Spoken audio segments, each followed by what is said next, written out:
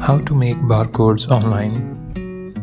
Barcodes are used to organize inventory, identify products, and track products. You will need barcode data in order to create one online. So let's see how you can make your own barcode. First of all, you need to open the link. I will paste it in the description. Now you will find the following page where you can create 16 types of barcodes, including major ones like UPC, EAN, and others. In this barcode generator, first of all, you will need to choose the type of barcode you want to create. As you can see, there are multiple types,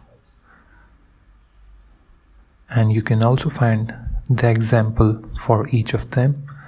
So all of them have unique number of codes like UPC. So once you enter your data, you can customize the barcode. Like you can change the width, the height, the margin, and also change the colors. Usually the barcodes are black and white, but if you want to change and customize the colors, you can do so here. I will keep it black and white. Then you can hide the label or choose to show it. If you choose to show it, you can also customize it. Like you can change the alignment, change the font, and similarly you can make it italic or bold. You can customize the font size and the margin also.